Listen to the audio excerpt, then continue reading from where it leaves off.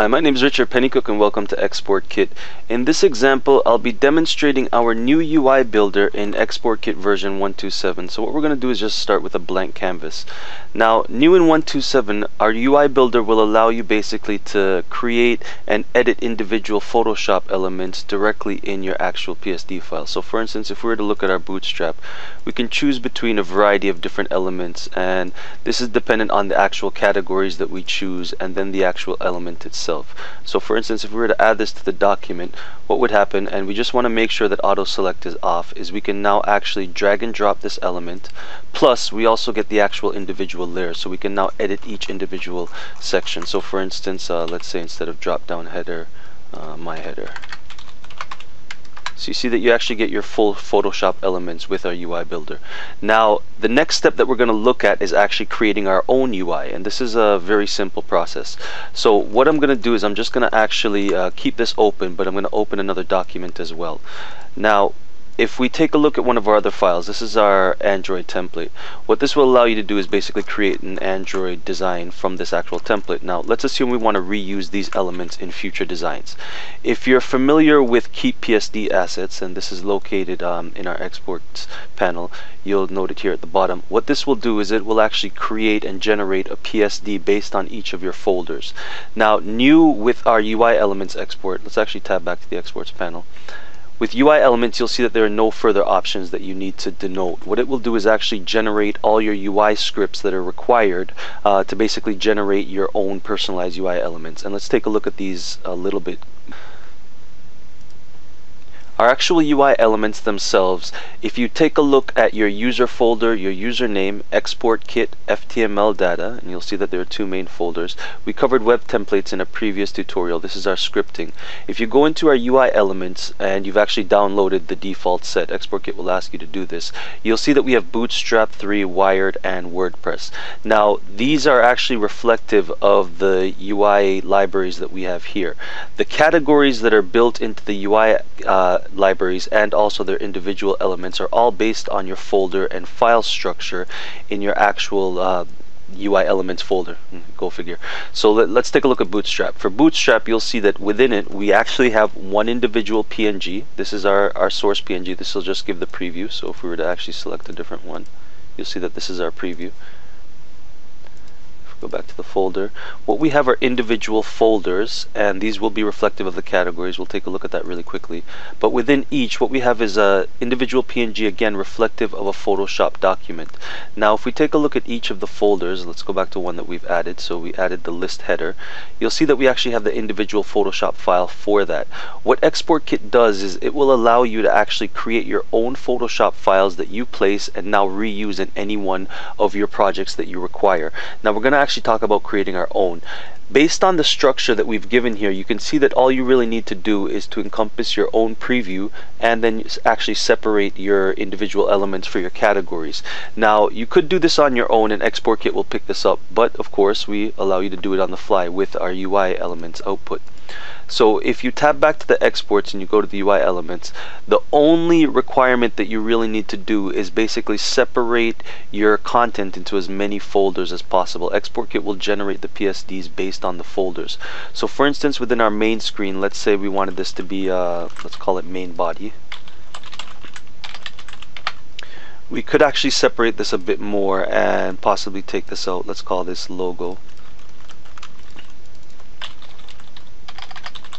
Now, what Export Kit will do is generate PSDs based on these folders themselves. So let's say that this is the default background. Now, you'll note that we do have some pages. This is from our actual design. What Export Kit will do is it will allow you as much as possible to reuse your current design and turn that into its own UI elements. What it will do with the pages is convert each of the pages into actual layouts that are used in the output, and we'll take a look at this when it's complete. So if we go to a few other folders, and I'm just going to speed up this process through the magic of video. Now, if we take a look at our layer structure, you'll see that we do have many folders now encompassed within our individual pages.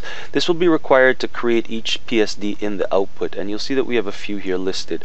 You can create as many folders as you want. There's no limit. Export Kit will now convert these directly to PSD files. So let's go ahead and export this. Once the export is complete and we take a look at the output, you'll see that we have a new UI folder. Inside we'll get basically the name of our Photoshop document, so you'll see EK1271 Android Res. That became the actual folder name. But within, we do have all of our individual setups now required to create our UI elements. Now we could drag this directly over basically to our FTML data within the folder, and it would work directly, but we just want to clean it up slightly. You don't have to do this. It's completely dependent on your actual PSD name. Because of our samples, we name our PSDs directly and very unique. So all I want to do is basically remove the index, and this will just give it a shorter name to reference in Export Kit. So now it's called Android Res, and let's just actually do this to the preview also. Now this is also called Android Res. So the next step that we can do is we can basically just drag this over. Now you could add a space. Let's actually do that. Well, no, it doesn't matter. It's completely up to you. If you look at Bootstrap, the only reference that you would have to do if you had a space is also add a space to the preview. Let's actually do it just to show. So let's call it res. Let's also call this equally. They must be the same names. The preview image and the folder must reference the exact same name. Now if we go back to Export Kit, let's just go back over to our tools. You'll notice that it's not enabled, so let's just reopen it. Switch over to the blank canvas. This is just to show that we can actually now reuse these elements directly. So if we look, you'll see Android Res. This is the preview image. So now you could have created your own individual preview image. You could have used the skip tag or created your own graphic. It's completely up to you. It'll give you a category for every individual section that you did, and also give you the previews for that. So you'll note that from our previous design, we separated each segment into individual folders. Oops, I didn't save it. Oh well, that's one of the problems. If you don't save your document, Export Kit will actually reopen your older document. So this is why you should always save your content. But either way, we have the output that we're looking for. So this is all the individual elements from our output. So you'll see here, these are all the layouts. Now from our pages, if you remember, I did say that it would create a layout for each page. So that's what it did. And we have our shapes. Our custom styles. Now if we go back and we take a look at the FTML data once more, you'll see that it has all our individual categories segmented, as well as all the elements within.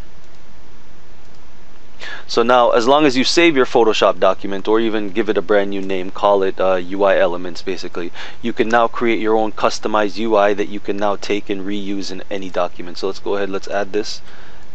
Now we can actually reuse this segment. Let's add one of the other elements, shapes. Now we can reuse this segment. So this will work with any PSD file that you have. Go nuts.